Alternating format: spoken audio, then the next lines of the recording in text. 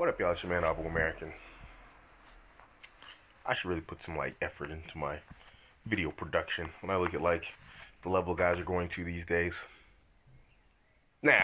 Anyway, you keep it authentic, you know. So anywho, 2020, year of the Rona, and the year that cancel culture has gone haywire on crack. And with that, Stefan Molyneux, one of my favorites, as you know, he was banned from Twitter. He has been canceled on Twitter. Now, look, I want to make this statement about cancel culture.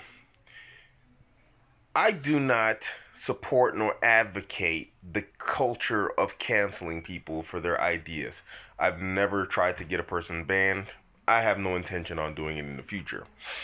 Because I come from a generation where you see that guy in the street, you just punch him in the face.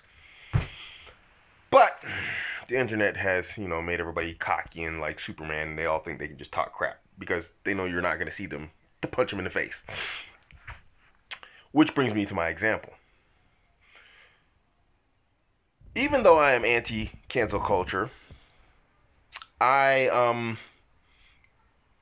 got to giggle when some people get canceled. Like when I saw that Stefan got canceled, I kind of giggled. And I can explain this in the way is when you see that guy on the street that nobody likes, and then someone eventually punches him in the mouth, which I don't advocate randomly punching people in the mouth, even though I said I come from a generation of punching people in the mouth. You have to have a reason. But when you see that guy and it's you just yeah, that guy. And then he runs across that one guy who just has ultra limits, and then he punches him in the face. You sort of smile like, man, I'm glad someone punched that dickhead in the face.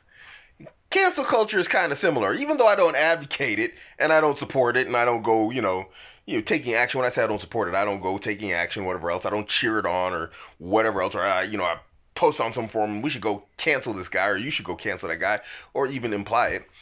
But it's sort of like seeing a dickhead get punched in the face. How can you not smile? So with that, Stefan Molyneux got canceled.